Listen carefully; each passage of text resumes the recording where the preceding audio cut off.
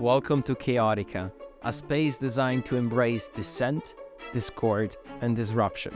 The following is a conversation with Dr. J.P. Vergne. J.P. is an associate professor and blockchain researcher at the UCL School of Management. His award-winning research is focused on understanding precisely decentralization. What is it? What does it mean? How do we break it down? How is it measured? He studies its historical values and ties it all the way back to pirates in his book, The Pirate Organization. But he also looks at its practical application, so how companies are run today, whether it makes sense to have a decentralized decision-making pool or a completely centralized one. Overall, this conversation was just mind-blowing and I learned so much, and I hope you do as well. A massive thank you to partners of the show, Citizen of Tajigen, and just like they say, follow the signal. If you look at the different forms of piracy over time, you will have two patterns that are repeating themselves. The first one is that pirate organizations are usually opposing the centralization of new industries and the monopolization of those industries. And then internally, in the way they are organized themselves, they tend to reject the notion of hierarchy. So their internal organization is also more decentralized. So those are the two tendencies that you see when you look at pirates on the high seas in the 17th century, when you look at pirate radio opposing the BBC's monopoly in the early 20th century in the UK, for instance, or when you look at pirates on cyberspace. What do you mean in the BBC, in the... What happened there? I don't know too much of what happened there, but I think there was the free radio, like people that thought that the radio was very top down, right? The approach to radio was like, the BBC is the only one that is able to broadcast. Was that the case? Yeah, that's what happened. And you have this tendency repeating itself across history, right? So when we had navigation techniques that allowed people to go all over the world to do international trade, the way this was organized initially is through monopolies with the East India companies, the West India companies.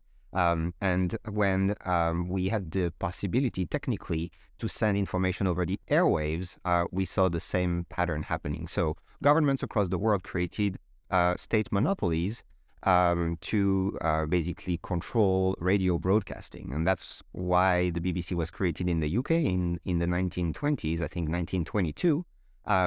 And it was the only station that was licensed to broadcast information. And a lot of people didn't like this idea, and they wanted to be able to diffuse their own content on the airwaves, and they were called pirates. Oh, wow. Because they didn't have that license. And so the way they were trying to bypass the monopoly of the government was by using ships located in international waters that were, far enough from the coasts of the UK or the Netherlands or Denmark or etc., and then broadcasting their programming onto the territory, but from the international waters, to avoid the laws and the monopoly that was in place in the UK. And there was a lot of resistance against this movement. Like there were government interventions across Europe, but also in the United States against pirate radio. There was like a famous station in the Netherlands called Radio Noordzee that was actually attacked by the military. They had this platform that was in the international waters off the coast of the Netherlands, and the Dutch government sent the army in 1963, I think, to destroy that platform. Because they were violating the monopoly. Literally, like physically destroy the platform? Yes. Oof. That is quite an attack. And what's the... I'm wondering, is the core piece of that is trying to be protected is sharing of information? That is the core currency, or is there something else? Like it was mainly like the link between, the pirates back then and then the radio is always someone wants to share some piece of information, or back at the Pirates Day, it was actually slightly different? Was it some other type of currency? I think it's the fight for the control over the rules that will prevail in a new territory, in a new industry. So if you see the airwaves as a new territory, when radio broadcasting started, we needed rules, like what are the standards that are going to guide who is allowed to broadcast programming, under what conditions can they create value, capture value, make a profit with it, who has the right to do that, who needs a license, right? And you have this struggle over what rules should apply. And then typically a government will say, well, we're going to create an organization that will have a government monopoly, and this way we can very easily set the rules that we like and make sure that they are enforced, because we are creating standardization by using a monopoly, which essentially centralizes an entire industry in its birth phase. And what I call, with my co-author on the book, The Pirate Organization, piracy is organized resistance to this movement that basically centralizes new industries. And so how does that happen? Like there is usually a how I imagine it, there is a technological advance. For instance, now we can sail the seas, and then it's like, oh, who controls them? So I think, is it usually like a technological advance, and who gets there first usually? Is it the pirates, or is it usually governments and states or institutions? It happens at the same time, and that's the interesting pattern. Yes, there is usually a technological advance, and there is also the opening up of a new territory, right? So in the 17th century, it was the high seas that for the first time could be used through new navigation techniques to trade over very, very long distances and exchange goods. So there was a massive potential for value creation and no rules. So the rules that prevailed initially was, okay, if like a crew was the first one to reach a particular place, we would give them ownership on that sea route and kind of assume that they discovered it and that they own it. So if you were the first sailors to sail from Amsterdam to Indonesia, well, the government would give you a monopoly on that route. And everyone else who tried to trade goods around that route would be considered a pirate because they were in violation of a monopoly. So you had the same struggle at work on the airwaves in the early days of pirate radio, but you also had the same struggle on the early days of the internet, even before the age of the web, whereby there were monopolies on telecommunications that was basically helping governments gain control over this new territory, which was the internet, cyberspace, and that really helped them standardize the rules. But of course, a lot of people disagreed with those rules, and they were called pirates or hackers. But then in the cyberspace, it was slightly different because the government there was no right to own any first innovation, right? Like once the cyberspace was created, the cyberspace got created by the people, by already the pirates, I would say, no? They contributed to some of the fundamental building blocks, right, that were behind the early infrastructure of the internet. But initially, it's government grants in the context of the Cold War that led to the creation of ARPANET, the ancestor of the internet. And there was a strong control of the government on these early hardware infrastructures. The telecommunication companies in the United States, it was AT&T. That was the company that was heavily criticized by the hackers for enforcing a monopoly that a lot of people disagreed with. And interestingly, some of our audience today will have heard of this story. But one of the early hackers who was opposing the monopoly of AT&T in the US was called Steve Jobs. And he was very much against this idea of having proprietary corporate technology on the early communications network that would form the internet. But who determines who contributed most to the creation? Because if we said the first one that gets there is the one that has right to ownership, how do we determine, looking back, who was it actually back then that contributed most? Because I'm taking your word for it, but I assume there was some research done around it. And how do we know it's like truly independent research? I think this is I think by default, people, in the absence of rules, thought, okay, if we don't know who should have control over something new, we can just try to give that control by default to whoever discovered that thing first, right? And try to understand, who got there first, and say, okay, well, you got there first, so it's yours now. But it's not necessarily a very good way of maximizing the value created, or it's not necessarily an optimal way of organizing the economy. And so what we have learned over the years is that there may be better ways of organizing than just trying to understand who got there first, which it looks like it's an easy way, an easy thing to determine, but it's not really. Yeah. And so what happened, for instance, with international trade is that even though initially portions of the high seas, trade routes on the high seas were deemed to be owned by the merchants or the companies that first discovered those routes, whatever that means. Later, we realized that a much better way of organizing international trade was to take huge portion of the high seas and consider them to be free seas, free oceans, free waters, which we call now international waters. And they're considered to be the common good of humankind. And there's like a United Nations charter that recognizes that as part of the law of the sea. And so now we consider that only the waters that are just around a particular country are under the sovereign control of that country, but everything that's in between is international waters. It's a common good. And it's a much better way to enhance innovation and to encourage entrepreneurs to create new business models when we have these commons that are created and managed jointly by a bunch of countries, because you cannot exclude new entrepreneurs anymore. They have this common basis upon which they can build, and that's very much the same idea that we have today with the internet. But okay, it makes sense. How was it agreed that, oh yes, I have right over a specific maybe 30 miles. I don't know how long it is in the waters until I have control.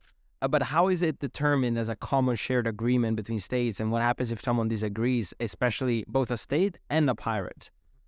Yeah, it's a form of an interesting form of decentralized organization.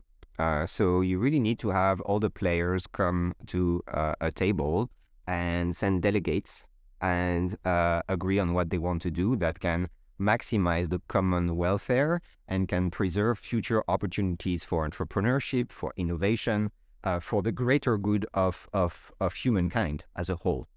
And it doesn't always work. And it's never easy, and it can take a lot of time. But if you look at the history of capitalism, you see that the main the turning points where new industries were formed, and we have these like bubbles of innovation that are bursting, were always propelled by these moments where we can come to the table and agree on these things. A great example that I really find interesting is how at some point we created a common time in the United States. So in the early days of the railway industry, it was very complicated for entrepreneurs to coordinate their activities because every town had a different time. Huh. It was not just the time zones as we know them today. It was like you would travel to the next town. They'd use a different time. And so you'd had like hundreds of different times simultaneously in the United States, of course, in the middle of the 19th century. And so if you were operating railway companies, and there was a lot of competition initially, you'd have to coordinate travel with multiple trains for merchandise and for people, but every town used a different time. So imagine the complexity of that. It's actually impossible to manage such complexity. So at some point, the railway companies realized it was in everyone's interest to stop competing with time and to just agree on a common time. And that time was called Railroad Standard Time, RST. And it was created by the companies as a way to make the industry more ready for further innovation. This is a bunch of companies within the sort of railway system, and they all commonly agreed, hey, this is the new standard. Yes, and that happened in the around the middle of the 19th century, and really created this common platform for innovation to happen at a faster pace because now it was easier to coordinate. Wow. How does that happen? Is it usually like the biggest player that is like, this is going to be the standard? Or is it everybody just really feels the pressure and after a while everything blows up? Or maybe there is a specific event that is usually a trigger. How is the process from going, this doesn't work, but we have no way of organizing, to actually organizing? Yeah, there's no magical recipe here, but there's like a lot of research that has been done around managing the commons, particularly by an economist called Elinor Ostrom, who received the Nobel Prize for her work, that identifies a few good practices that can help create these commons, manage these commons, and clearly having like a more powerful actor try to twist everybody else's arms to impose their own standard is not the way to go. But providing like a clear strategy for what will maximize joint value creation and making people accountable, each and every one of them accountable for it, is really a good standard practice to get the conversation going. This idea of like having a common time to be able to coordinate even with competitors is a fundamental idea in the history of capitalism. In fact, if you look at some of the most recent innovations today, when I started reading a long time ago about Bitcoin, that's one of the things that I got the most excited about, is how Bitcoin is basically designing its own internal clock to overcome the fact that in the absence of a central authority on the internet, it's impossible to know what time it is. Right. And if you cannot know what time it is, it's impossible to tell whether I sent you a transaction before I sent another transaction to some other person. So if you cannot keep track of time on the internet, you cannot keep track of who owns what, and you cannot have like a decentralized form of payment system or decentralized form of money. And so the way Bitcoin solves this problem without having a central authority that creates a standard, that imposes a standard and says, well, this is the time it is now for everyone, is by using algorithms and making sure that there's a difficulty adjustment algorithms that maintains a ticking clock that's very steady. Every 10 minutes, on average, there will be a new block. No matter how many people join the network, no matter how many miners are lending computing power to the network, there's this algorithm that will try to maintain a steady clock so that coordination can happen on the internet without a central authority. And this new way of managing time and creating time in a decentralized fashion is a fundamental innovation that started with Bitcoin, and that I think is one of the most fascinating aspects of Bitcoin. I think this may be a bit of a tangent, but I'm trying to, it just triggered in my head and like thinking the theory of relativity, that time moves differently for different people, what happens in a decentralized timekeeping versus a centralized one. And then, I mean, the decentralized timekeeping, does it mean that every validator is, every miner is a different, like, how does the timekeeping actually happen? Does it happen, what does it mean is in that decentralized matter exactly? Because, and how does that affect the theory of relativity? Yeah, the difficulty created by decentralization in the context of Bitcoin is that there is no central authority that authorizes a particular miner to join the network, right? There is no screening of who is allowed to join or not the network. Right. So if you have this kind of open public network that anybody can join at any time, potentially when a lot of new miners join and lend their computing power to the network, they will be able to find a new block faster, right? Because there will be more computing power trying to find the right hash in the network. And that will basically accelerate time. But you don't want that, right? Because if you have this kind of random block time that's completely unpredictable, you cannot coordinate action. But imagine if right now an hour it lasts 60 minutes, but 2 hours from now an hour is 17 minutes. Right? How could you coordinate any kind of work with your team, especially across time zones and across space? That would be very, very much impossible, right? So you need this steadily ticking clock. And the beauty of Bitcoin is to have that algorithm that will adjust itself constantly depending on who is in the network, who is not in the network. And so you get to have an open network that is decentralized, that anybody can join and leave whenever they want to. And yet you manage to have a steadily ticking clock. And that's beautiful. That's beautiful because it's a common, it was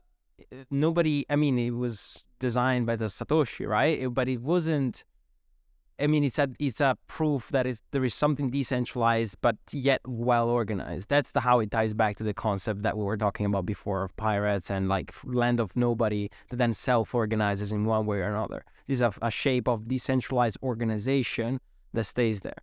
Interesting. This is a very clear, specific example of how that could look like. But in more everyday life terms, what does today's like fight to decentralization versus fight to from the regulators versus the pirates of today that maybe are aiming for a more decentralized network and cyberspace. What is happening right now? Can you give us an overview? I think what is happening right now is that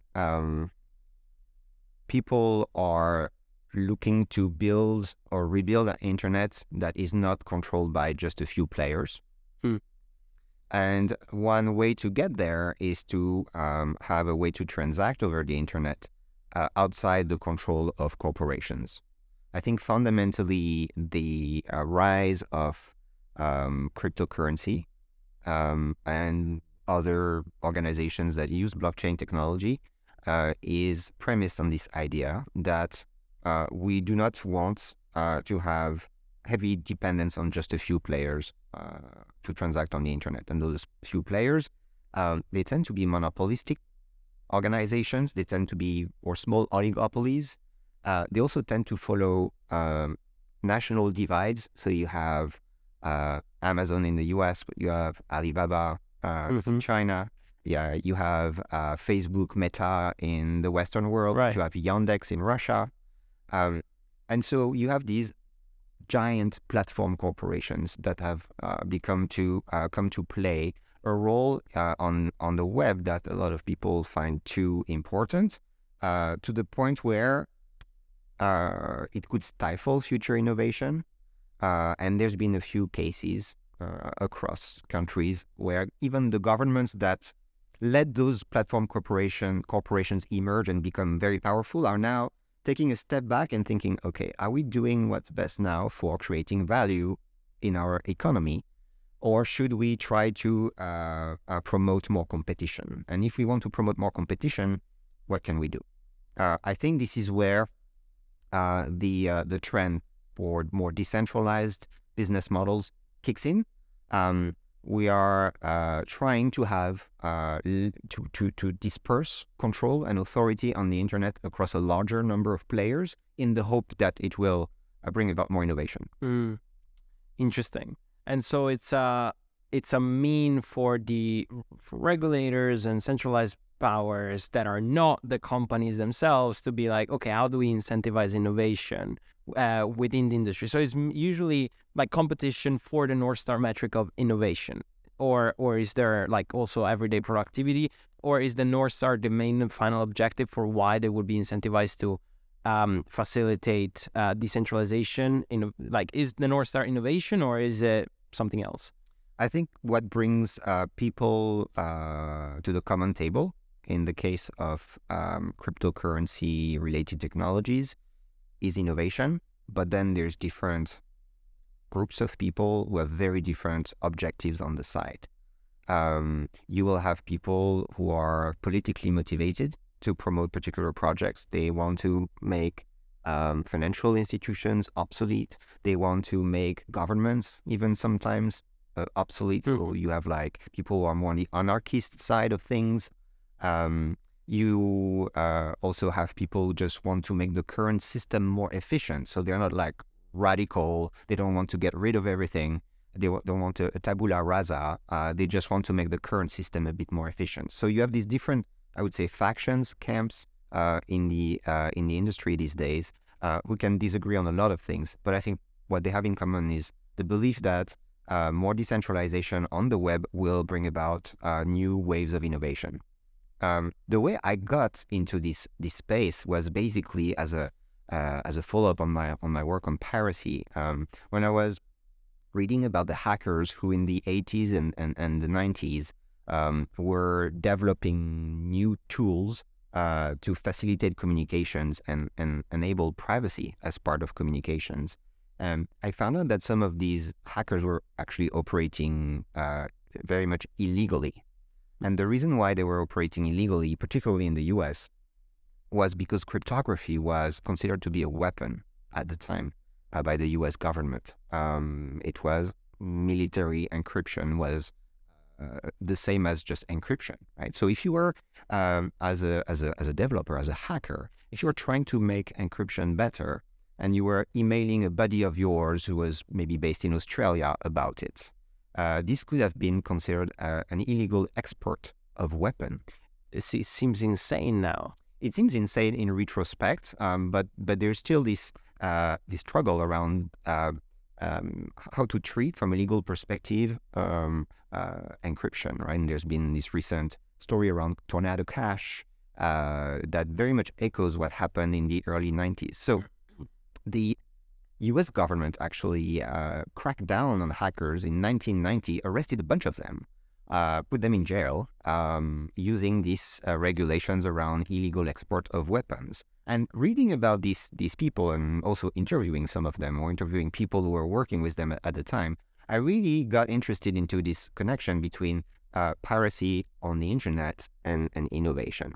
And around the same time, I realized that some of the building blocks that these hackers had developed around encryption were in slightly different forms, but reused about 15, 20 years later by a mysterious Satoshi Nakamoto to create a new system to exchange value called Bitcoin. And this is how I got into this blockchain space, which I think is very much part of this pirate movement.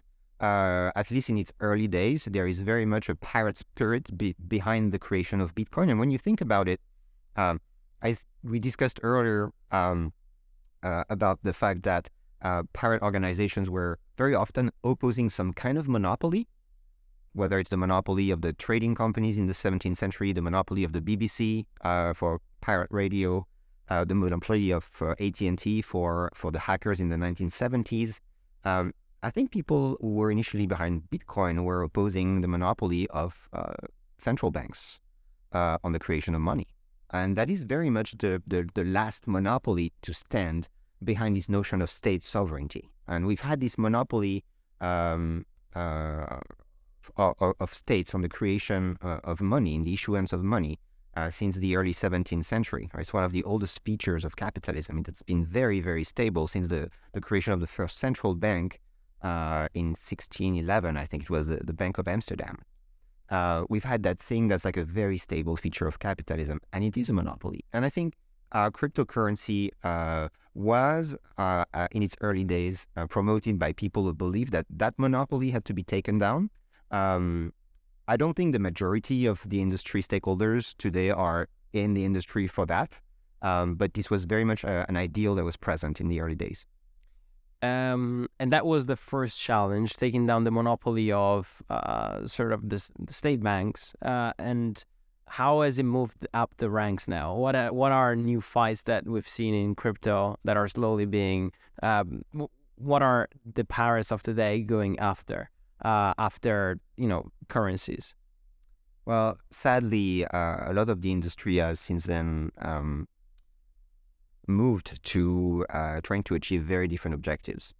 One of them is just trying to make trading of financial assets open 24/7 and 365 days a year, as opposed to just during the regular working hours. And why is that sad? Well, it is sad because it is marginally important at the scale of society for creating value or for bringing about new innovation, right? You're having this constantly open kind of casinos. Casinos, yeah, that's how some people would call that.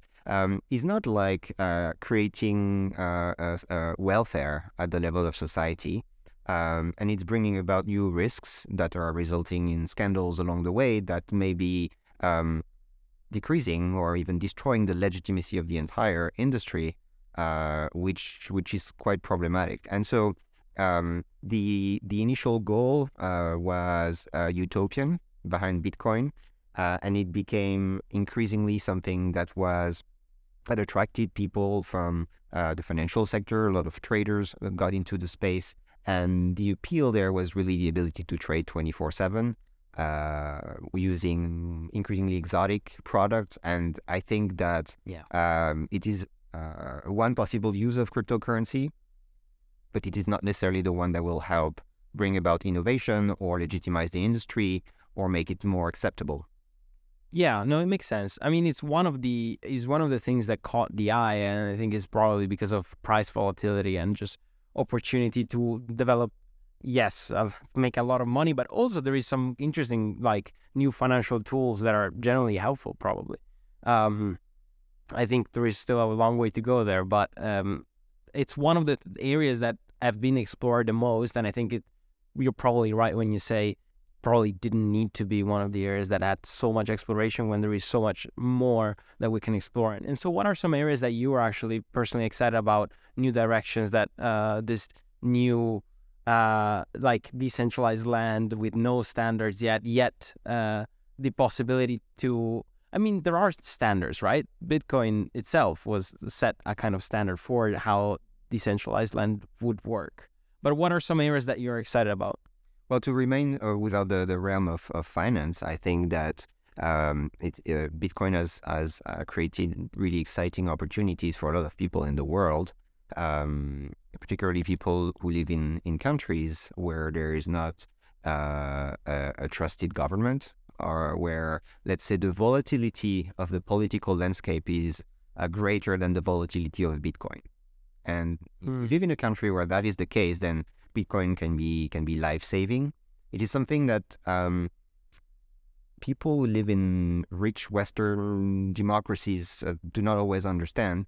But Bitcoin has really changed a lot of things for millions of people in some parts of Africa, in some parts of Central and Southern America, in some parts of Asia as well, and has created the possibility to access some basic financial services and ability to exchange value in places where this was not possible, or this was too risky, or there was no possibility to have any guarantee coming from financial institutions or the government.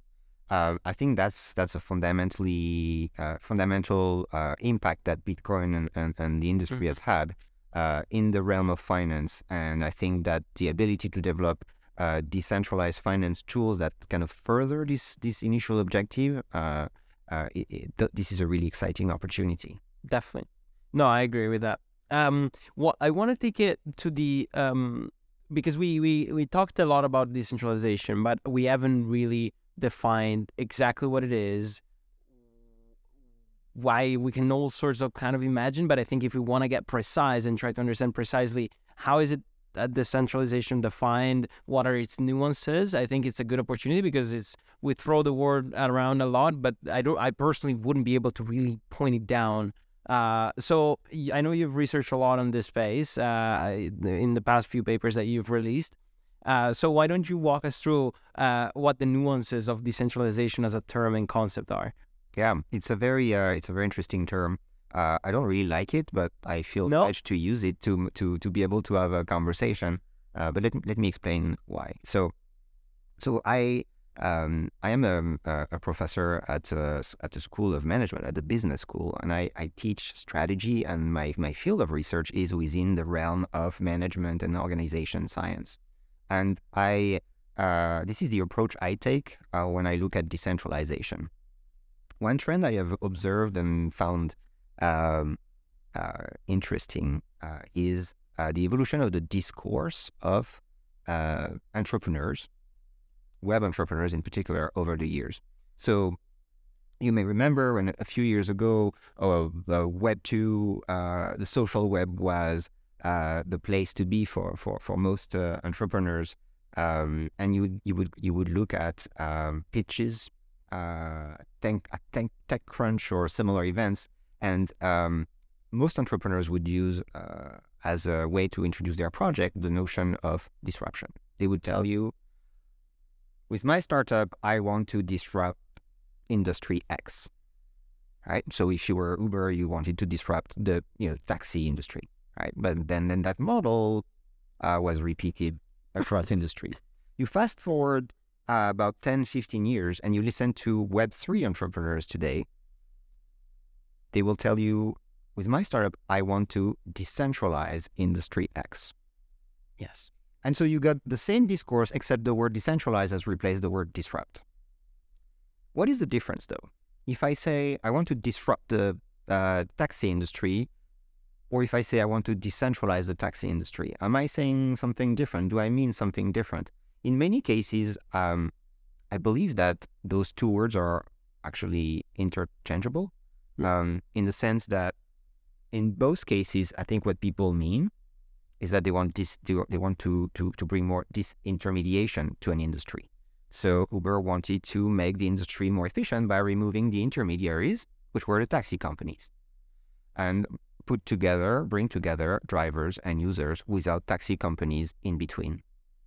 I think a lot of the startups that are claiming to want to decentralize an industry today are essentially aiming to do the exact same thing. They want to remove an intermediary. Maybe it's a bank. They want to be able to have people transact without a bank as an intermediary, and they call that decentralization.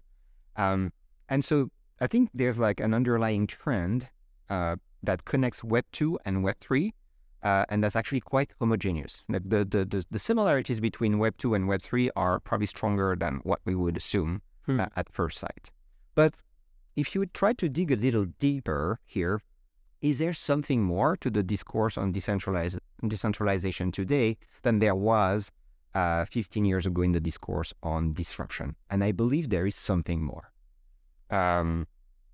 So beyond the hype and beyond the buzzwords, I think that the technologies that we have now built around blockchain and other related technologies, distributed hash tables and things like that, are actually enabling new business models that were not possible before. But fundamentally, I think the notion of decentralization is used today to refer to the dispersion of authority, which is the idea that in a given system, maybe it's a digital platform, maybe it's an organization, we see value in having more dispersed authority across the agents, because we believe that in certain contexts, at least, it can promote innovation, it can promote more equal access to resources, and that there's something valuable there that we must pursue as entrepreneurs. So I believe that there is something really important that's going on with this discourse on decentralization, but I think we need to be very clear about what we mean by that. So a lot of businesses in the crypto world, broadly speaking, have made claims about decentralization that were bogus. So if you look at some of the recent scandals that have plagued the industry, we see the inside of certain organizations where essentially 2-3 people controlled everything. They had a master password to every account. They could move money around, like literally dozens of millions around, without anybody else knowing what was going on. There was no dispersed authority when it came to decision making. And so we see these models that are basically associated with decentralization but have nothing to do with it. But if you look at the template for the entire industry, which is Bitcoin, you have there an organized form that is essentially a digital platform that is allowing people to transact online and exchange value. And that digital platform has managed to grow from being nothing in 2009 when it was launched to being a global platform today, present in every country, that has dozens of millions of users, that has thousands of developers, tens of thousands of validators, miners who contribute resources, that is worth several hundreds of billions of dollars in market value. And we got to that point, tremendous growth over the last 13 years, without having a CEO at the helm, without having managers employed by a corporation, and in fact, without even having employees. We've never had that in the history of humankind. This is the first time we have an organization that grows so fast, so big, that has a market value, and that got to that point without relying on the traditional managerial infrastructure of capitalist organizations, corporations. And that is something that is quite amazing, and I'm still amazed by it 13 years down the road, because there is definitely something new here. Yes, I completely agree. It's mind-blowing. I mean, we all know about it, but it's said it in that way. It's true. There has never been an organization without any sort of management, just an inception, a creation, and then people that believed into the concept. But there needed to be a buy-in from the people. So someone had to find out at the beginning, and then had to spread the word, and then he became a phenomenon on its own, right? The question is, back to decentralization, you said distribution of authority is the key here. What does authority really mean when you say that? Is it authority over decision or authority over like division? What does authority imply? I think there are two core dimensions to authority. The first one is the ability to access information. If you don't have access to information, you cannot have any authority over the situation. And the second dimension is the ability to contribute to decision making. If you cannot contribute to decision making, then you don't have much authority. These two dimensions, access to information, access to contributions to decision making, are fundamental to authority in any organized setting. But these two dimensions are to be examined separately. You can imagine a system where an agent has access to all the information out there, but has no authority to make any decisions. Or vice versa, you can imagine a decision maker that actually does not have access to the information on the ground. Like imagine a dictatorship whereby the dictator makes all the decisions, but everyone else is so scared of the dictator, they're scared for their life, that they don't actually tell the person what's going on the ground because they're afraid of ending in jail or being killed.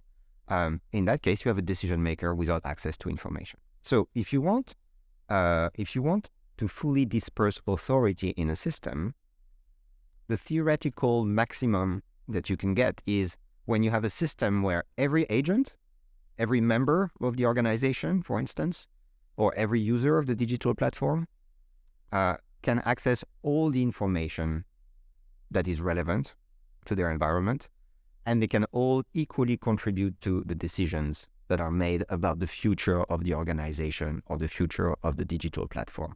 In the context of Bitcoin or Ethereum, that would mean, if we want to fully disperse authority, that would mean that every user should be a validator, every user should be a miner, every user should be running a full node.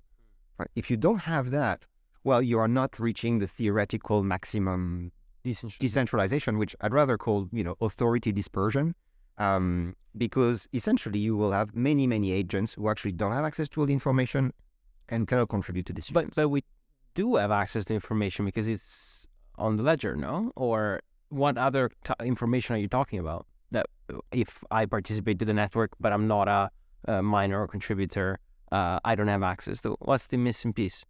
Well, there's a lot of different categories of information that are particularly important on these platforms. So, for example, looking at the transactions that are in the mempool, but they haven't been processed yet, right? If you're just a baseline frontline user, you don't see those data. You have to be a miner to be able to get to see this information. If you are not a developer in the project, you won't see the discussions that are taking place, sometimes offline, about what are the potential software upgrades that we are considering, which are strategic decisions, right? So if there's different types of, if you don't run a full node, you won't see the entire history of the transactions, right? So there's different categories of information that nobody technically is excluded from accessing them, right? Everybody can set up a node, but in practice, it's not happening.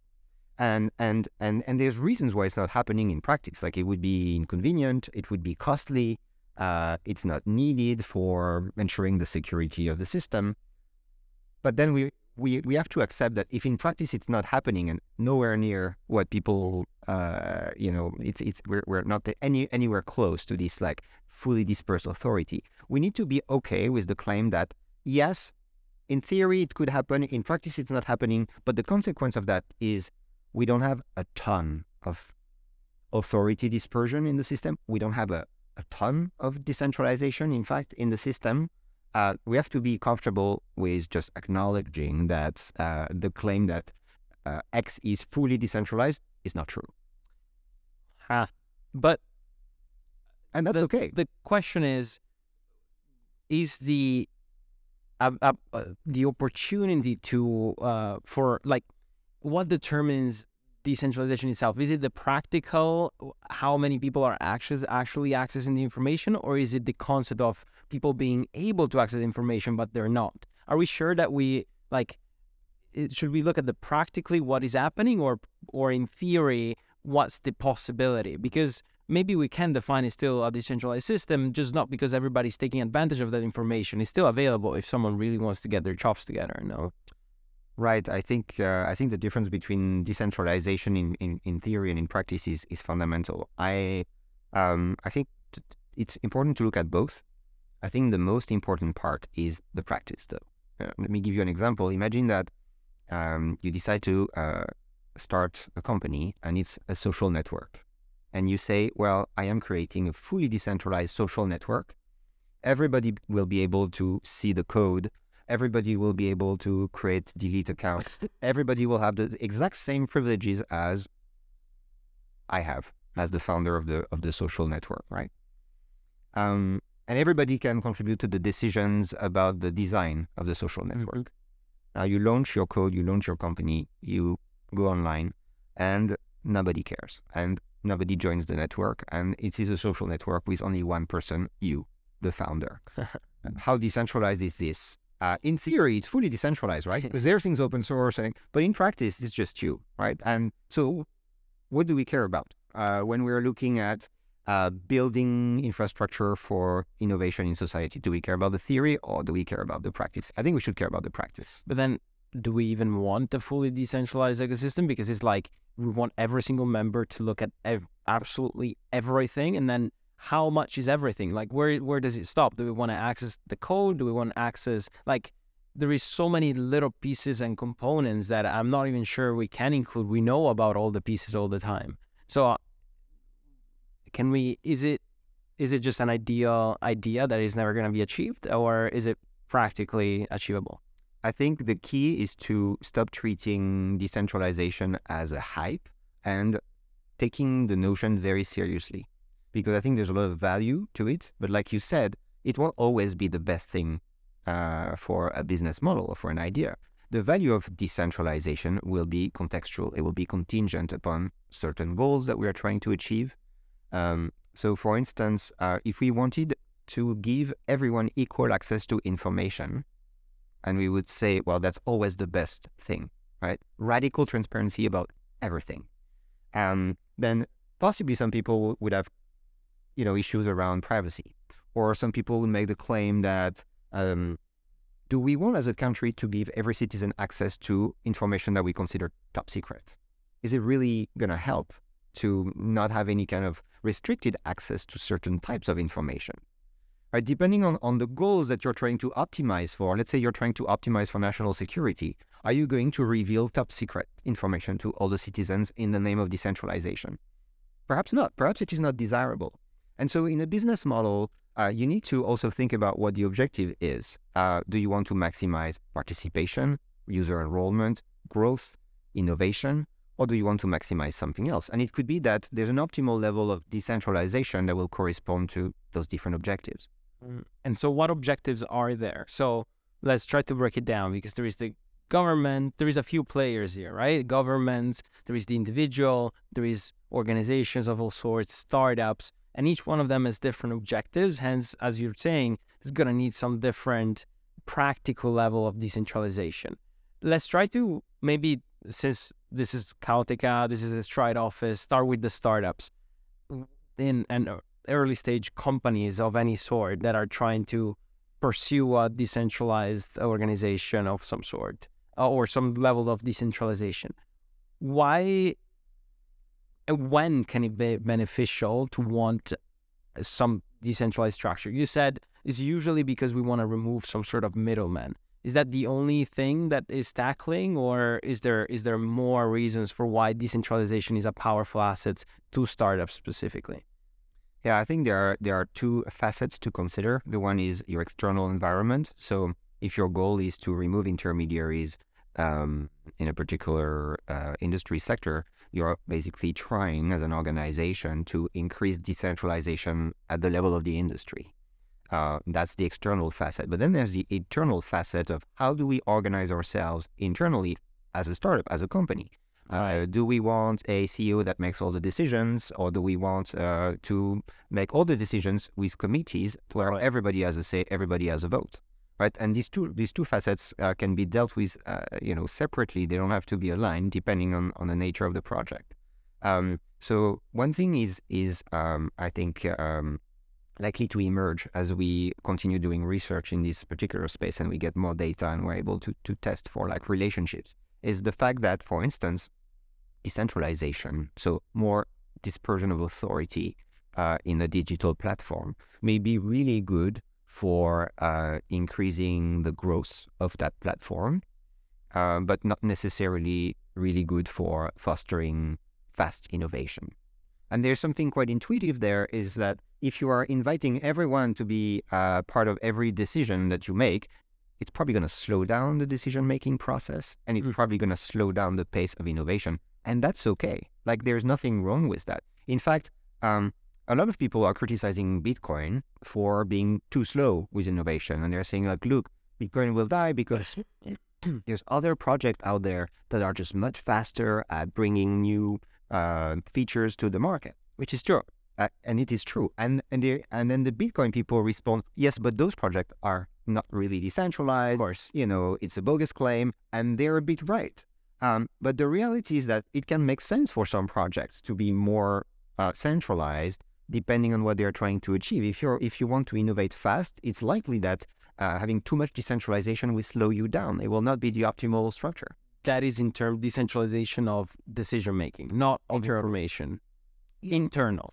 Yeah, how you organize internally, right? Wait, hold up, because we have internal versus external, and then decentralization of information and decision making, and these both decision making and information apply to both external and internal. Yeah, you can think about the dispersion of control within an industry, for instance. And I would be curious to see some data about whether the taxi and limousine industry is more or less concentrated now that we have Uber than it was before. I do not know. I do not have the answer to this question. Is there more dispersion of corporate control in the industry or not? Right? But it's also like, how do you define it? Because maybe it's an overarching company that enables that dispersion of individuals that don't have to work for sub companies. So it's just one overarching, but then it's overarching, so it's centralized all over again, right? Yeah, that's a question. We have ways to measure concentration in industries that are accepted, used by government regulators, for instance, who deal with antitrust policy. So you look at the distribution of market share among the top competitors in an industry, and if you have a lot of market share that's coming from just like a couple of companies, let's say 3 companies control 80% of the market, it's fairly concentrated, right? So, and you can track that over time. And so you can see what the impact was over time of the introduction of a new business model by a company like Uber. And you could say, well, you said you wanted more dispersion in the industry and you wanted to disrupt it. Like, okay, let's see at what actually happened, right? So concentration within an industry is measured by the market share of the revenues that are floating back to the company. But what if, Uber takes profits, right? But a decentralized organization, because like they have oftentimes ways to incentivize participants of the network, right? So what if, yes, all the revenue goes back through that through that organization, but then it actually goes back to the distributed network? How do we define that? Because it is distributed, but it's also not. I think that's a great question. I don't know how our government regulators would count this particular would basically treat this particular kind of data in the case of Uber. I think there are jurisdictions that have ruled that Uber drivers were employees. Well, in that case, it means that their wages will be counted as part of one single corporation. in jurisdictions where Uber drivers are not considered employees, they're considered contractors, you could make the argument that in fact every driver is its own independent taxi company, if you wish. And then if that's the data you'd use to compute the concentration index, you'd find that it's a lot less concentrated, depending on the treatment, the legal treatment of the job status of the drivers, right? So that's an open question, I guess, and the answer would depend on the country and the jurisdiction. On the country and the jurisdiction, I mean, it doesn't really make a difference in practice, because it's just a term of how do we define it, and then we can either all come to the conclusion, oh, we're still very centralized, crypto has failed, but then it's actually not the truth just because how we defined it. I think that there's a difference that goes beyond the words and the terminology here. Okay, so we look at the way the revenue is flowing back to the company and then to the drivers. But think about these two dimensions we were talking about just a bit earlier: dispersion of information, dispersion of authority. Do Uber drivers have authority of any kind on the decisions that are made by Uber as a corporation? Do they get to vote? No. Do they have? It's an open question. I don't know how it works. I suppose they have limited authority. Perhaps they are consulted on certain issues. Perhaps they get to share their opinion. But it is one side of the marketplace, so their needs need to be taken into account in one shape or form. Maybe they're not voicing it out, but there is already some sort of input that's coming from them. It has to be, because otherwise no supply. Right. So possibly that's taken into account to some extent in various forms. And then the second dimension is dispersion of information. One concept that people bring up a lot in the Web3 space is this notion of not having a single point of failure. If one day the Uber app is down because the information is concentrated there, right, on particular data centers and etc., and all the Uber drivers are left without a working app for like 24 hours, can we make the claim that, yes, it was in fact very, very decentralized, or do we have to recognize that perhaps it was not? So this is where we have questions that are open, that don't have necessarily clear answers, and it really goes back to the start of our conversation about, okay, you're going to create something new, you're going to bring a lot of innovation in a new space. What are the standards that are going to apply? How are we going to define these constructs, these notions that are going to help the innovators, the users, and the regulators make the right kind of decisions? And there's usually not a right answer, right? There's no one best way of organizing, and these are very difficult questions. And now everybody's seeking answers for in cyberspace, around all the innovation that's going on around Web3. A lot of open questions, very few answers as to date. That's the current situation. It is what it is. In terms of, so this is important for both companies and the regulators as well. What are some other things that, from the regulator's standpoint, are important to decide early on? Because as we were saying,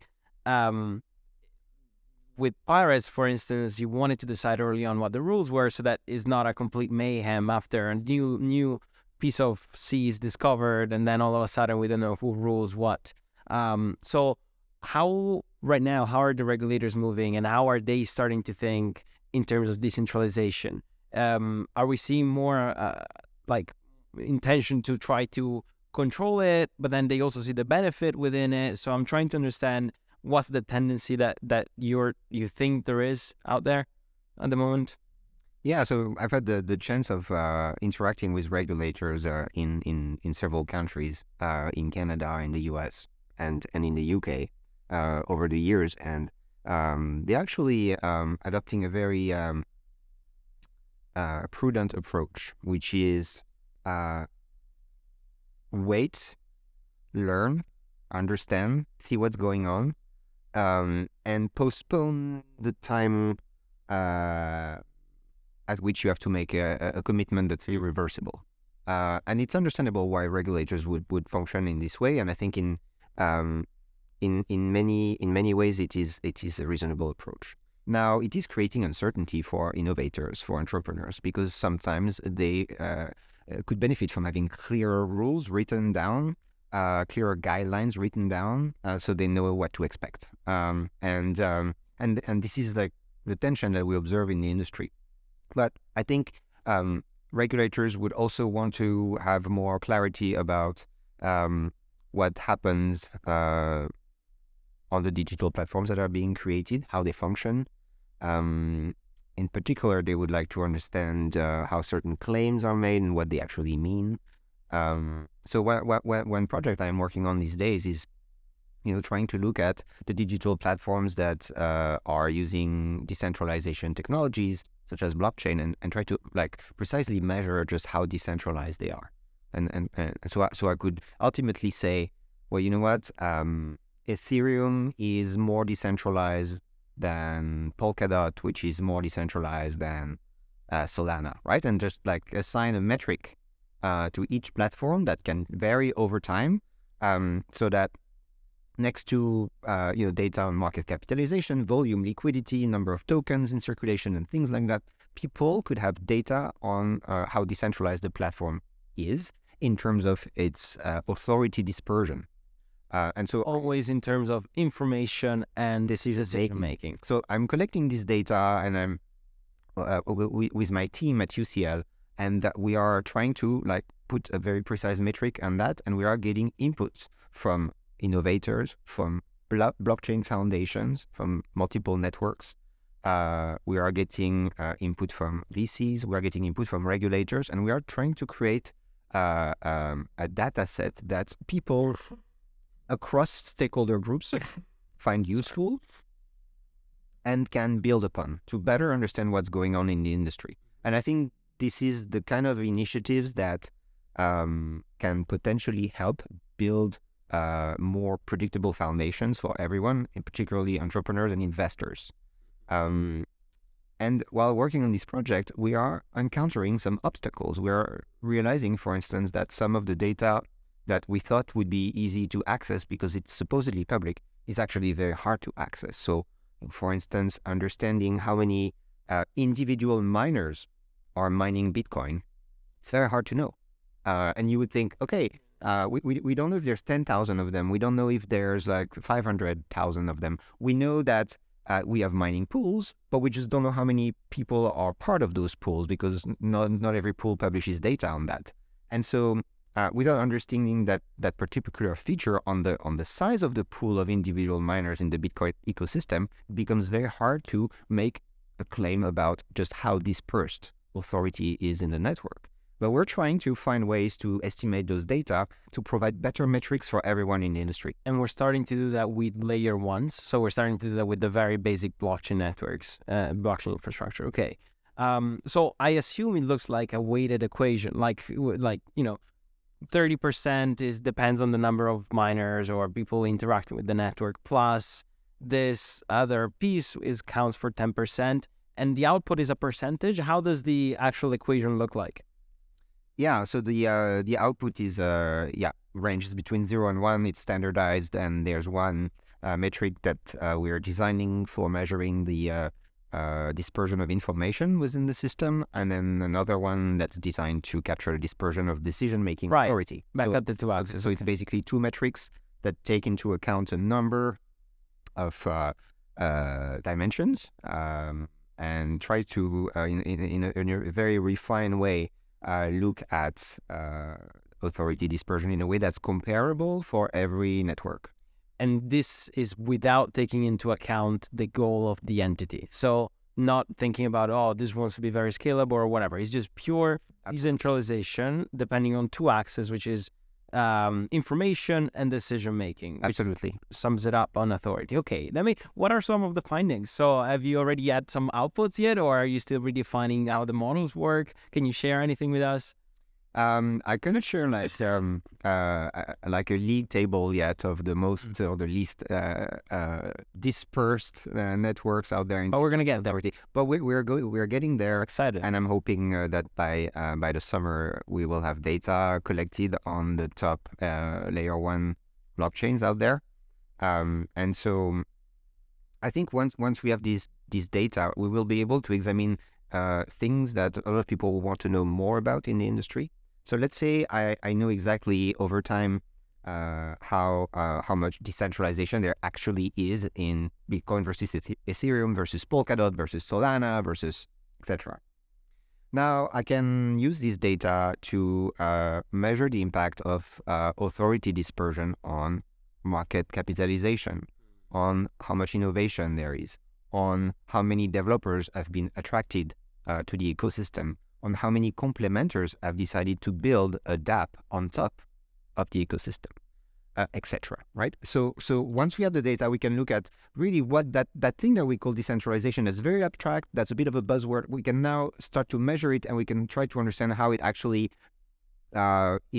implicates other things that we really care about. I mean, I assume it's going to be very hard to draw a causational relationship, though, right? Because we have a sample size of like, what, 4 or 5 blockchain that are really, we can compare.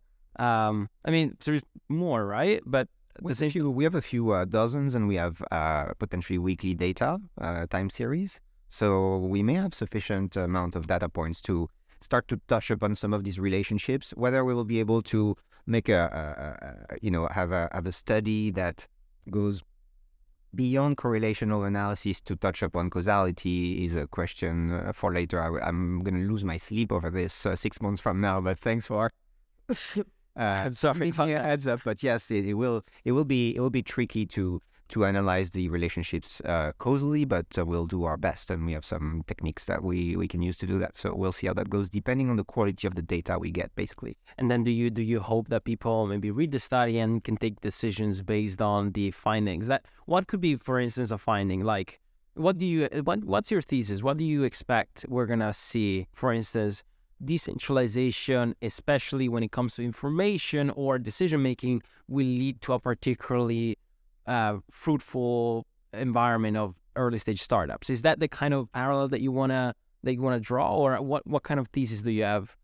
Yeah, so I have many. I can pick one that I think is fundamental to managing digital platforms in general, which is, if you want to have a successful platform, you need to attract not just frontline users but complementers. So complementers are like third parties that will come and they will develop valuable additional services that will make your platform more appealing. So if your platform is a video game console, you want to make sure that you're attracting video game studios who will develop games that will work with the console, because that's how you're going to get more users, right? So same thing works with blockchain platforms and any kind of digital platform, whereby you want to attract developers that are going to build dApps on top of your layer 1 or layer 2 that will make the platform itself more appealing to users. So, okay, imagine now you can have a very decentralized platform where a lot of people can provide input to make decisions, and everybody has access to all the information, all the code is open source and all that stuff, right? Or you can have a very centralized platforms where you have like basically a couple of co-founders who are setting the rules about what kind of dApp is allowed or not allowed, and there's basically a review and a process, and not everybody is allowed to build on top, right? So the question is, which of the two scenarios is going to be more appealing for complementers in the context of digital platforms that are powered by blockchain? And you might imagine that at first, when you have a lot of top-down decision-making, the rules are going to be very clear. And that can be appealing for complementers, for developers in the short term, because they know exactly what's happening and they know what to expect. So they might like it at first, right? So you might be able to attract a lot of them in the short term. But if you think more about the long term, it could be that the more decentralized design becomes more appealing, because it mitigates one thing that developers really care about, which is platform risk, which is the possibility for the platform to suddenly change the rules of the game in a way that becomes a lot more favorable for the platform and a lot less favorable for developers. So if you think of... you need to think about the incentives for the developers directly then. Right. Which, what are the top incentives right now? I don't know if you already identified some, but like we have platform risk, as you were saying. What is the chance that just switches out of one day or another? What are some other things that developers today care about? I think that the innovation potential of the platform is going to be very important for developers. I think the expected size of the user base is going to be very important. I think the features of the transactions, their speed, their cost, are also things that developers will care about. I think the incentives that are given by foundations can be very powerful. So if you have managed to raise funding either through a token sale or through VC funding, and you're able to provide grants to developers, you can also create an ecosystem that will be more appealing. And I think the reliance on foundations is actually a very interesting feature of Web3, because instead of just having a CEO that says, this is what we're going to do, and you're my employee, I'm paying you every month to do it, foundations are providing a much softer incentives. They are saying, we have this money, and even though you guys can develop whatever you like because it's a public network, if you develop in one of those areas of priority A, B, and C, we are actually able to fund that and help you with that. You can do something else. We just don't have funding for it, right? So it's basically providing guidance in a way that allows for platforms to have a strategy with specific goals in mind without having a CEO. And I think this is a really interesting feature of Web3 in terms of how the digital platforms are organized, because it provides guidance but without the managerial authority and the top-down kind of hierarchy. This is interesting. I like this, where we can talk about, I think, the bigger piece that is bureaucracy, right? So which aspects do we want to abstract players in, and which aspects do we want to actually have someone that is constantly there, and that what does that imply in terms of processes? So you say today what's interesting is that we can have an initial idea of direction, and then we can sort of codify where the funding goes to promote the following of that idea, right? So for instance, unlocking funding for new initiatives in that area. What aspects, however, are not so, like, it's interesting because you're abstracting the role of the manager that constantly plays there. How does that touch the bureaucracy aspect and all the processes of the everyday basis? Does that make the organization leaner? So the bureaucracy is a fundamental feature of capitalism. And it's a term that has become used in a negative way at times. But originally, bureaucracies were highly regarded. They were seen as a higher, superior form of organizing, because what they were going against is basically what was there before capitalism, which in many parts of the world was feudalism. In feudal societies in the Middle Ages, people got positions, got jobs based on family ties, nobility, aristocracy, or whether they had married the cousin of their brother or whatnot, right? And this system was fundamentally inefficient because it was not based on skill or competence or merit of any kind. The idea of bureaucracy is to say, if we want to run organizations efficiently and rationally, we need to depersonalize the positions. So we need to create stable roles, stable job designs, and we need to find people to fulfill those roles, not because they're part of my family or part of my network of military alliances, but because they actually have competence for that particular role. And they will be good at applying a stable set of principles to deal with organizational issues in a way that will be rational. And so the initial idea of bureaucracy is a great idea. And it rests upon this assumption that by having managers that are skilled to occupy a particular position, we can make organizations more rational. And in fact, the implementation of the modern bureaucracy, which is a phenomenon that was studied by Max Weber in the early 20th century, is seen as one of the fundamental reasons why we started to have large corporations that were increasingly more efficient, able to grow and create massive amounts of wealth. Because we productized the individual piece of contribution and we made it like a little square. This is what you're supposed to do. This is what you're supposed to, how you're supposed to behave, and how you're supposed to contribute to the bigger system. Absolutely. There was this division of labor and this specialization that helped make the organizations more efficient as part of these bureaucracies. Now, of course, bureaucracy has come to mean something negative. It has come to be known as a synonym for inefficiencies within organizations. I'm Italian, so I feel it very wholeheartedly. And I am French. And I live in the UK. So True. yeah, we have some good experience of inefficiencies in organizations, of course. So Max Weber was aware of these dangers of bureaucracy becoming too impersonal, becoming too slow, becoming too inert, being soulless as well. And so organizing bureaucracy efficiently is fundamental to have well-functioning organizations. The way bureaucracy led to decentralization is quite interesting because it did contribute to that. If we can define job tasks, job roles and positions quite clearly and in a way that's stable, we are allowed to basically divide labor, make people more specialized, and we are essentially able to have delegation of authority, which is a form of dispersion of authority. So bureaucracy, when it's done well, is actually a source of authority dispersion or decentralization, if you wish, and it can really help with that.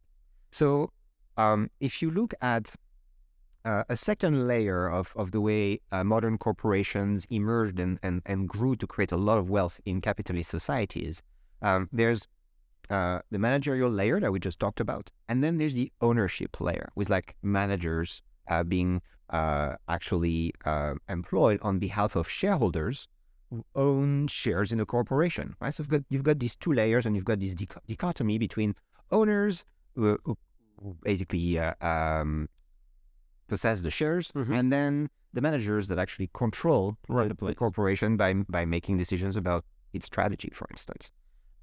That's another layer of authority dispersion that came about with the birth of the modern corporation at the beginning of the 17th century, where we had the first publicly listed companies with tradable shares on the first stock exchanges. That's about 300 years old. 400 years old, sorry.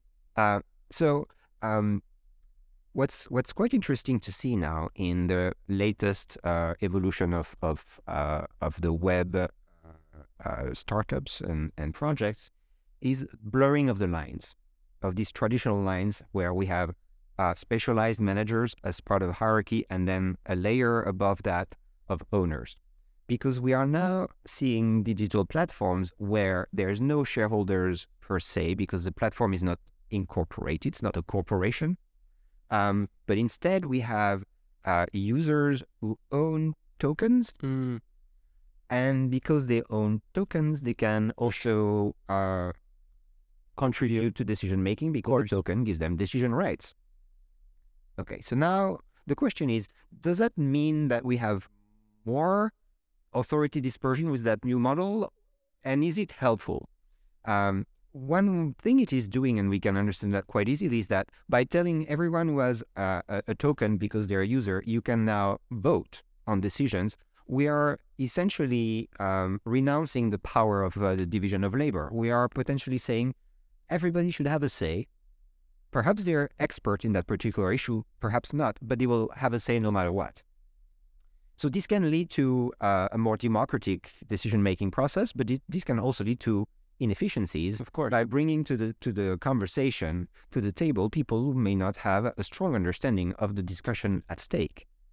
And so this issue is now at the core of what the so-called DAOs are trying to do. And if you are following the conversation, and I know you are, you will read every day on social media, on Discord, on Twitter, people trying to find ways to organize their DAOs, talking about decentralization, about who should be voting, complaining that people who are supposed to vote are not actually voting, and how can we incentivize them to vote? But should they be voting if they are not knowledgeable about that particular issue? How do we deal with all that stuff? This is a very old conversation. This is like literally it's been like 400 years that we've been talking about this. And people who are now involved in the DAO communities are kind of rediscovering the value of having these conversations And are not always aware that this conversation has already been taking place for a while. And so maybe they are missing out on some of the things that we already know about how to organize, how to disperse authority in a way that is rational and efficient. Recently, I bumped into this quote that I found incredible by Edson White, who's president of a meatpacking company called Armour and Company. And the quote is, "Big business is rapidly becoming decentralized and it desires to be." And what I found amazing about this quote is the date. That's a quote from 1924. What? It's almost 100 years old, right? So this conversation is not new. What Edson White meant by that is that the decentralization of big business was happening because more and more people were becoming shareholders. More and more people in the general population were investing a part of their disposable income into shares. And by that, we were dispersing authority by having more and more people who could potentially vote on the major proposal coming from management. Now, 1924, we're like in this period that's leading up to the 1929 crisis where, millions and millions of Americans were like buying shares in companies, making a lot of money on that until the bubble popped in 1929, right? But so you see that to understand authority dispersion, you need to look at these different levels. So is it desirable that everybody is a shareholder and everybody has a right to vote? Is it desirable to have a lot of people who vote and do not necessarily have an expertise in the topic that they're supposed to vote about? Is it reasonable to believe that people will vote on everything that happens within every digital platform they are a member of, even loosely speaking? And so here's, I think, the paradox of Web3. One of the paradoxes of Web3 that by wanting to push for more democratic decision-making, consultation processes, we may be doing things that are counterproductive, and we may be forgetting that there is value in bureaucracy. We may be forgetting there is value in having managers to whom we can delegate particular types of decisions in a way that's reliable. Imagine that by trying to make capitalism more efficient through these democratic consulting processes, I have a token, I can vote. Imagine that we could in fact be going backwards and creating a form of token feudalism. So going back to what was there before capitalism, a form of medieval feudalism whereby every blockchain platform becomes some kind of fiefdom, independent from the other fiefdoms. And if you are a user of, let's say, 17 platforms for different purposes, one is for music, one is for sharing videos, one is for, sending payments, etc., right? You end up with 17 different tokens across maybe 9 different wallets on your smartphone. Mm-hmm. And every day you are being prompted to vote for whatever is happening on each and every one of those 17 platforms, keeping an eye on your tokens, trying to understand the rules of each and every one of those digital platforms, that each represent a fiefdom with its own rules. Each represents as its own currency, as its own unit of measurement for market value. Right. That is not necessarily something that would be desirable. That's an open question. But it's also quite unrealistic to believe that this would function and that in terms of user experience, this is what people would appreciate. No, I agree. And so this is where bureaucracy shows some value. It shows that by standardizing processes, making them stable, constant, and delegating authority to people who are knowledgeable, you are actually relieving users from a burden that they may not want to carry on their own shoulders. And so I think Web3 experts, entrepreneurs, investors, users, developers, researchers, we should all have this conversation. What are we trying to build here? Are we really trying to envision a state of the world where maybe 10, 20 years from now, everybody's expected to manage 123 different tokens and then vote all the time on all those things, even if they have zero expertise about it? Well, are we actually rediscovering the value of delegation and bureaucracy through mechanisms such as delegation, staking, where we are basically saying, well, I have all these tokens, but I don't want to worry about it. I don't want to vote. I just want to listen to music. That's why I'm on this platform. So here are all my tokens, and I delegate all my voting rights to A, B, or C. Right? No, absolutely. I think the power in the good thing is that we unlock we are trying to find a way to unlock the secret to being able to choose to go decentralized whenever we want to. But it's not necessarily that we need to go there for every single thing, right? We were setting the new standard and we're trying to stretch it out as much as possible on one side. But then I don't think necessarily we do want that kind of decentralization for. We talked earlier about the the trade-offs of being distributed as a system with information versus decision making, etc. So I am completely with you that it doesn't, to me, in my eyes, it doesn't make sense to want absolute decentralization of authority for every single piece of it, that for sure. But it's very interesting what you say regarding bureaucracy as well, because we're codifying and making it so efficient that the bureaucracy aspect almost is abstracted, and then people freely interact within a community. With the bureaucracy still there, it's just so perfectly interacting between each other because it's codified, and hopefully we kind of nail it one day. So it never clicked for me that there is such a clear correlation between bureaucracy yesterday and today. It's just that we're making it better. We are trying to make it better, but we are also, I think, in the process forgetting what was already known and assuming that because we call our new mode of organizing DAO, that we can just, we are operating into a void, and that there is nothing there that we used to do in the past that can be used today, and that everything is new. It's not a lot of the things that we're seeing is not new. When we have these mechanisms of staking and delegation to nominate people that will basically act on our behalf, we are basically recreating some form of a managerial hierarchy where we are delegating power to people to act on our behalf. And we know how this can be done in ways that are efficient, because there's like 100 years of research already done in the social sciences, in economics, in corporate governance on all these issues. And I think that in some cases, people who are involved in DAOs are trying to reinvent the wheel when the wheel is already around. Are we sure though? But like such a clear connection, because it's really hard to. I mean, you tell me. I don't know how hard is it to draw the parallels and apply the learnings to today's new ecosystem, because I'm sure there is a lot of metrics that are completely different, and so maybe it looks like we can try to apply some sort of structure, but then it doesn't actually work because it's such a new system as well. So what do you think has already worked in applying learnings from the past? If you've seen anything interesting, for instance, this delegation aspect, is there some other examples that you know of really successful new structures that have been applied, taken from the past? I think there are ways to create incentives so that the owners of the tokens and the people they delegate their authority to are basically operating with the same goals and the same interests.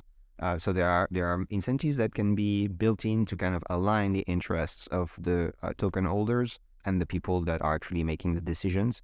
I think that in many platform ecosystems, that would mean trying to find ways for developers who are setting the rules, and for token holders, and for delegators who are making strategic decisions, maybe at the level of the foundation, to act by being on the same page. And I think tokens actually offer new ways to create these incentives in a way that we can fine-tune the incentives better than we could do it with traditional corporations. So there's definitely things that we can learn from the past that we can apply today, and maybe try to do a better job with that.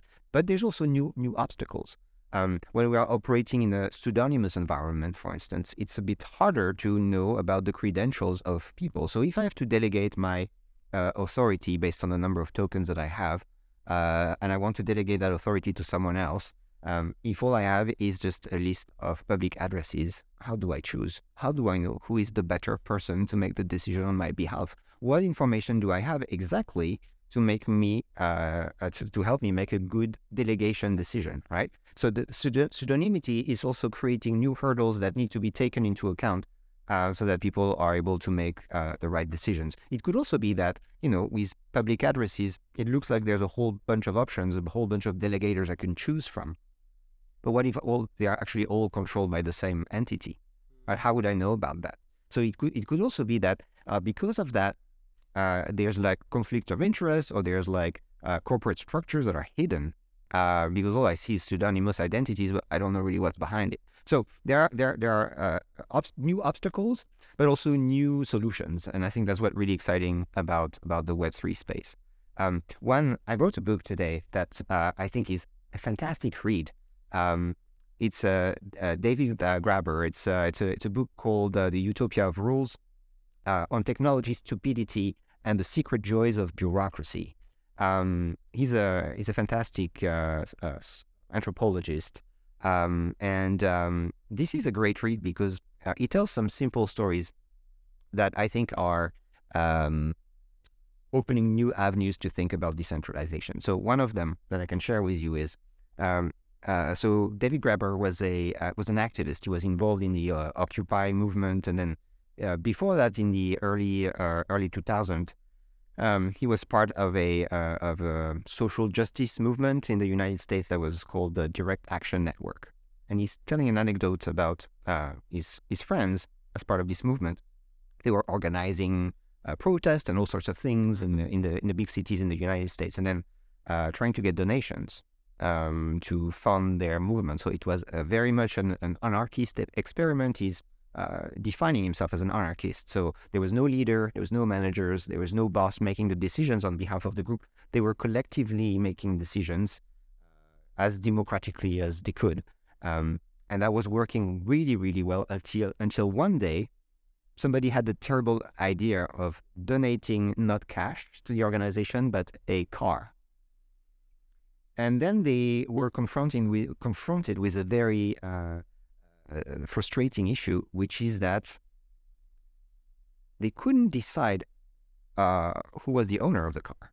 And they realized that a decentralized network cannot legally own a car. You have to be an individual to be the legal owner of a car. You have to be a corporation. You have to be incorporated. But the fact that a car was donated to a decentralized network of activists just didn't fit with any of the legal frameworks, and the car became a burden because they had to decide what to do with it, and they disagreed and didn't have the legal tools to manage this particular situation. And so this question of like, can a decentralized network control assets? It's a big question today in the DAO communities, right? It's an old question. It's an old question that has been addressed in different ways, experienced in different ways by cooperatives in the past, which in many ways are just a synonym for DAOs today in a lot of contexts. And one thing they could have done is they could have incorporated their activist network as a nonprofit. But then that would have come with a whole bunch of red tape, a whole bunch of paperwork, illegal fees. They would have had to have a lawyer to do that, right? So you would have created additional complexity. And then if you become the owner of a car, of a tangible asset, you also gain exposure to additional issues. Let's say you are protesting some government policy and the government doesn't like you and they want to give you trouble. Well, they know you own a car. Great. So now they can come. They can send somebody who works for the a car regulator or the vehicle authority of the state, and they can inspect your car and find that maybe it's not up to code.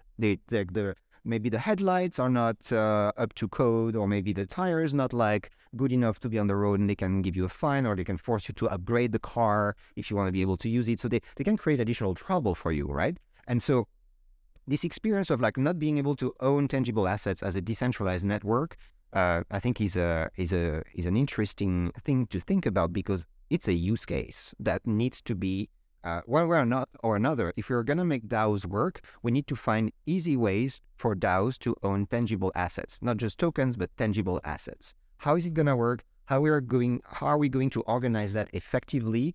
With what legal framework? I think this is a huge question. And if the answer is like, well, we're just going to incorporate the DAO, then what you've done is just create a traditional corporation. You call it DAO on Discord or on Twitter, and that's great. but basically you've created a corporation. And then what's different from what we already know, it's unclear. And from the regulator's perspective, what's the downside of having, like, why was there in the first place no rule for a decentralized entity to own something? Like, what's going on from their point of view? Well, to be the legal owner of a car, you need to have a legal personhood. And to have legal personhood, you have to either be an individual, a person, a physical person, or you have to be a corporate person, and there's no other way.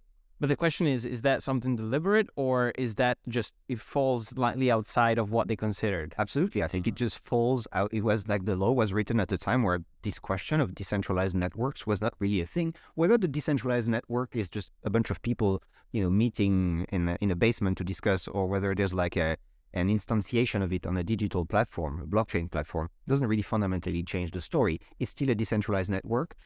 It's not incorporated, and it's just not one person. There's no boss, right? So if you're going to have ownership of a tangible asset, regulators, governments will want to have accountability. Right? What if your car explodes and kills people? Who's responsible? Right. Who is the victim going to sue? Who are they going to get trying to get insurance money from? Right. So this idea of saying, well, it belongs to a decentralized network, it's a bit tricky. For accountability mainly. That's the key.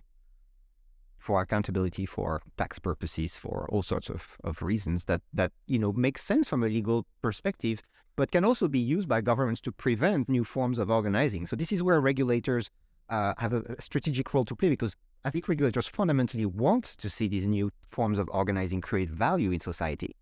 But they also need to be careful so that it doesn't create this massive amount of liability and damages for people.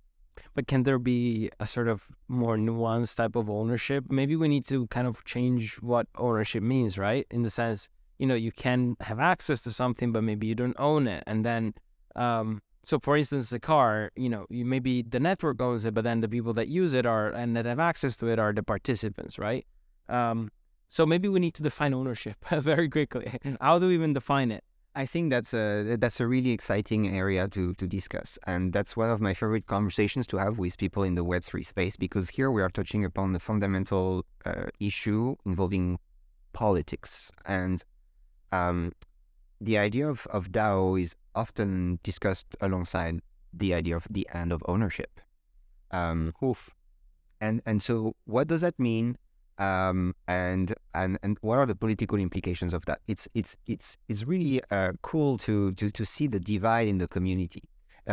Initially, the cryptocurrency promoters, supporters, advocates tended to be anarcho-capitalists. There was a lot of them who were free market proponents, but who were more like on the right side of the political spectrum.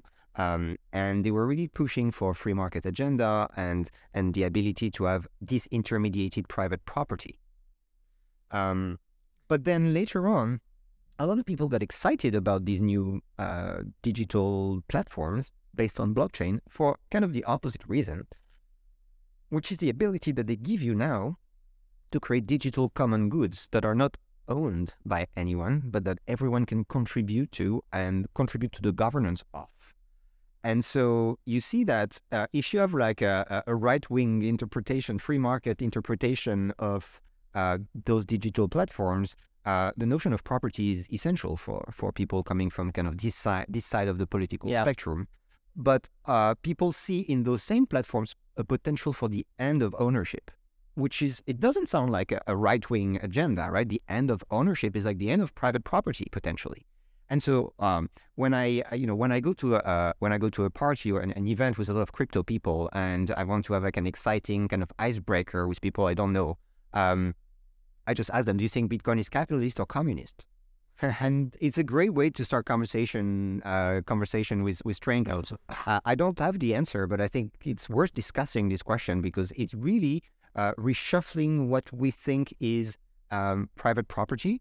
It's reshuffling what's the notion of redrawing the boundaries of the notion of ownership, because we have Bitcoin essentially is a not-for-profit organization. Right? Bitcoin does not make profit. Like, people who use Bitcoin can make profit individually, but Bitcoin does not need to make a profit as an organization. Right? It doesn't have a CEO, it doesn't have shareholders that are trying to like create shareholder value.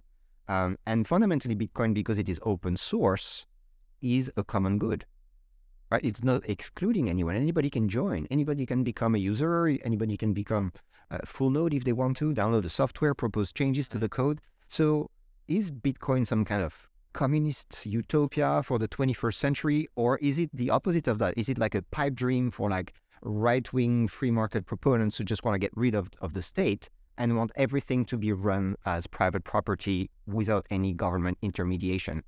It seems to be a little bit of both, and that is crazy. Oof. What do you think? I know it's a tricky one, but what are the answers that you got from the people at the parties, first of all? Do you think that is more leaning towards capitalism or communism, and what do you feel like? So one thing I can tell you is that over the years, I have more and more people leaning towards the communist interpretation, or at least the common goods interpretation of the potential for DAOs. More and more people being exciting about the potential to create not-for-profit digital platforms that create value jointly and for large communities in a way that's not exclusive to anyone. So more and more people are excited by that side of the story. But I think now you still have this confrontation of projects, of strategies. But what that means, I think, is that the technology itself, if it is able to break the boundaries of these basic notions that are fundamental to our society, such as private property ownership, decision-making, contribution, transparency, right? It's redefining all these concepts at the same time. It means that it's a radical, it's a disruptive technology that is possibly heralding a new age in capitalism. And I strongly believe that a society and organizations that are run by digital platforms that use blockchain technology are not quite capitalist anymore. I think they are something else. A few years ago, when I was still working in Canada, I had created like a small research group based on the grant that I had received to study this phenomenon. And that was around 2014, and I had called it the Crypto Capitalism Center. And that's a term that I felt was kind of showing how the potential of this technology was, stemming from capitalism, but also going beyond capitalism. And I feel that, yes, we have the potential to leave a socio-economic structure now and move to a different one. And the world we live in basically was created in the early 17th century. In the period ranging between 1600 and 1615, period of 15 years, all the fundamental building blocks of our capitalist societies today were created. The first publicly listed corporation with tradable share was created around that time. The first stock exchange was created in the early 17th century, the Amsterdam Stock Exchange. The first central bank was created around that time. And in fact, these three structures were created by a government. The Dutch Republic, United Provinces, they were called at the time. And so in a period of 15 years, 400 years ago, the institutional foundations of our current society were laid down, and they remained very stable over 400 years. Now, if we are able to move to an organizational model for society where potentially there's a different role for central banks, because we can have these decentralized digital money, where potentially users of a product are also co-owners of the organization that creates the product or the service through token ownership. Are we still in a capitalist society? I don't know. Perhaps we're entering something else, a new age. That's interesting. What would the term for the new age be? I mean, what aspects stay the same and what aspects change? It's a big piece, right? Because there is so many components to capitalism and so many components to communism and the other in-betweens, right? It's funny that you say that. We spoke on this about this topic, and like it's a recurring theme. It comes back, and nobody really has the answer of what's this new thing that is in between these communism and capitalism that come together. And do you think is the best of each, or is something inherently new and we shouldn't even try to Like, do you think it's gonna fall something in between, or is it something that is just beyond the same wavelength? I actually wrote another book. You came prepared. This is one of the most influential books for me. This is the French version. It's a book by Deleuze and Guattari called Capitalism and Schizophrenia. So it's a book written in the early 70s. They're philosophers, but they're looking at the history of capitalism, and the main thesis of that book about capitalism is that the enemy or the antithesis of capitalism is not communism, it's feudalism. And their theory is that what capitalism goes against is not communism as much as it is feudalism, which is a mode of organizing whereby capital and labor, which are the two things that you need to recombine to create value, were attached to land ownership, which was part of a feudal system. Versus the capitalist bureaucracy, which is concerned with efficiency and rationality. So in a feudal system, you couldn't just take capital and labor and just move it around and recombine it, because it was basically stuck to a plot of land. When in the feudal times, in the medieval times, people would sell land, the labor was attached to the land, and you would buy not just the land, but labor, serfs or slaves at times. And that the labor was basically not something you could move around, right?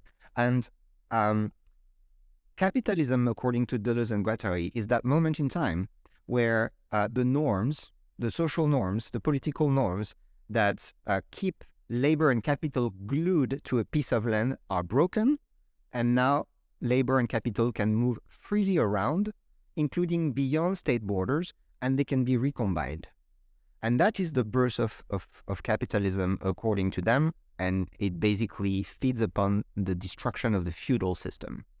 And the way it happens is by having the emergence of sovereign states that emerge against religious authorities, against city-states, against the aristocracy, and create this universal jurisdiction whereby they say, now, this territory is our sovereign territory, and we get full authority to create norms that will apply equally to everyone. So where we used to have 12 different standards for measuring distances, now we will all use the metric system. Where we used to have 112 different times, depending on the town where you live, now there will be only one time, and the sovereign will decide that time. Where we used to have multiple coins and currency systems, depending on the town where you come from, now we will only use one currency, and it will be printed by a central bank. That depends on the sovereign. And now that we have this kind of homogeneous sovereign territory that is created, we can take capital, labor anywhere, and we can move it around. The standards are there, they're consistent.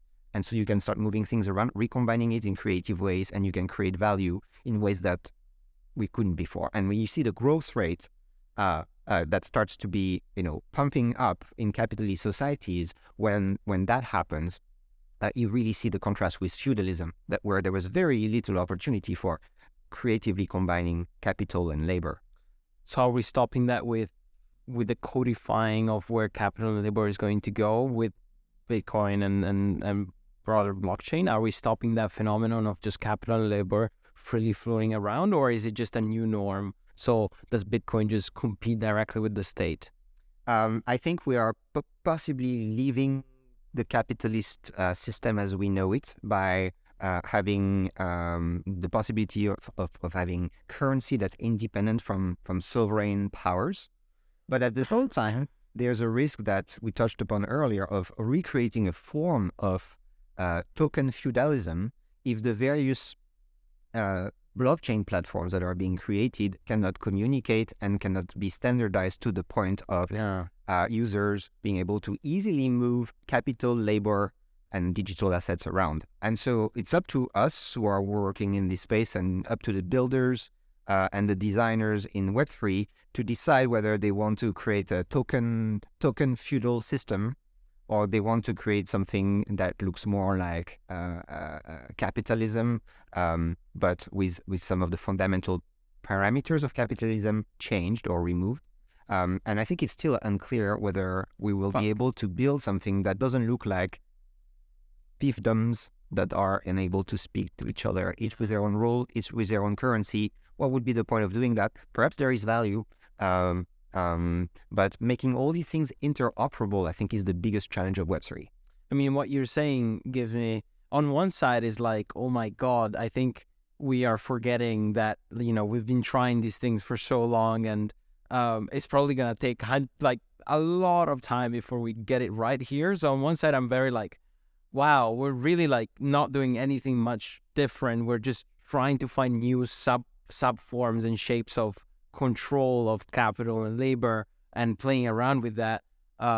So it's going to take a long time until we figure out the effective formation of that and framework for that for the specific purposes of each company. But on the other side, I can see that we have much faster experimentation, so we can try out different types of structures much quicker than having states and then revolutions and then, complete changes, because we have these much smaller and closer communities that can experiment around with that. Is that a fair comment to say, or do you think, like, what's the horizon until, I mean, it must be exciting for you that you're like, you've read so much about history and now it's like, we get the chance to experiment properly and see which frameworks of capital and labor actually do work for which purposes.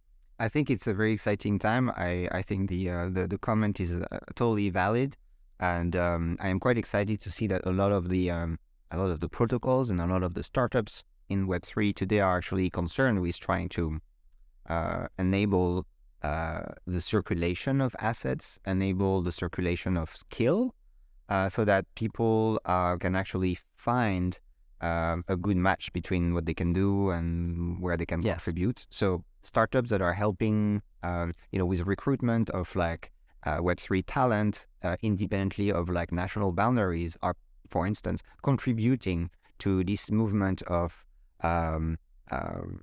creating this new level playing field where there's like homogeneous norms for everyone to be creative, rather than play a game that could lead to a new form of feudalism, except in the digital world. Yeah, no, absolutely. Wow. I mean, it's an insane digression. I think I would like to run back this episode in 5 years once we understand, what actually stuck, like what worked, what sticks, and what didn't, for which purposes. Fascinating, honestly. We have a last thing that I wanted to mention and bring up, which is your book, Déjà Vu, which was an incredible experiment around memory and just a new form of media as well, which I think is quite exciting. So wanted to ask you how you conceptualized it and run us through this experiment back when you were writing it in 2017. Yeah, so the book is here. So it's like a graphic novel that I worked on with Sarah Logos, an artist from Canada, and basically what we wanted to do is experiment with media, with illustration, with text, and also with technology. Mm-hmm. And so the book basically tells so it's written in like French and also in English, and so like you can read the story in 2 different languages, and the story is told slightly differently depending on the language. But the story basically is about a corporation that comes up with a new technology that is a little bit scary because it enables the corporation to edit people's memories. And there are employees of the corporation who find this too scary, and they're actually trying to take down the corporation. They are whistleblowers, if you wish. And so in a very experimental fashion, this graphic novel tells the story of these 2 people who are trying to take down that corporation. But the story itself has been edited. Like the memory of the story itself has been edited. And the way the story happens, the way the chapters are ordered in the book is telling one narrative, but there's another narrative that has been recorded in the Bitcoin blockchain by essentially creating a cryptographic hash of each chapter and recording that using the Bitcoin's timestamping capabilities in a different order. And so the book contains, we printed in the book the public addresses that were created for each of the book's chapter, and you can go to the Bitcoin blockchain and see basically at what time exactly the events that are being described in each chapter actually happened, and if you can put the pieces of the puzzle back together. So the Bitcoin version is the original one, is the one that is supposed to be the source of truth. Exactly, but that's not the one that's been printed in the book. So the book is basically a lie, and the truth only lies in the Bitcoin blockchain. And there's a way to find that and to find it in a way that's provable, because each chapter is basically as its hash that's been converted to a public address. And the story is like completely the opposite. Like, is it very different, I assume? I don't want to say too much. It's quite different. It's quite a different ending. But what we found interesting with this is basically playing with this idea of the single source of truth, as you suggested. Also playing with this idea of having this provable ordering of events, provable timing of things, where what you read cannot necessarily be trusted, but what's in the blockchain has kind of a different level of trust attached to it. But also, there's this idea of like creating a sort of weird NFT. I mean, the term was not really on our minds at the time. We did this in like 2017, but basically each Bitcoin address has a transaction that's been sent to it, and the Bitcoin address itself represents a hash of each chapter. So we can prove that, the text that's in the PDF is actually the text that was written at a particular point in time, right? Yeah. But those addresses because they were created based on a hash, they don't have a private key to them. So each address basically contains a digital trace of each chapter in a way that's provable, but it's not transferable. I cannot send anybody the Bitcoin transaction, like these unspent amounts. They are stuck there forever because I wanted to be able to choose exactly what public key I wanted to use, so it matches the hash of the chapter. But of course, the downside of that is I cannot match the private key with it because it hasn't been generated jointly. And so these are non-transferable tokens that are stuck in the blockchain forever, each representing one chapter in the book and the order in which the events happened.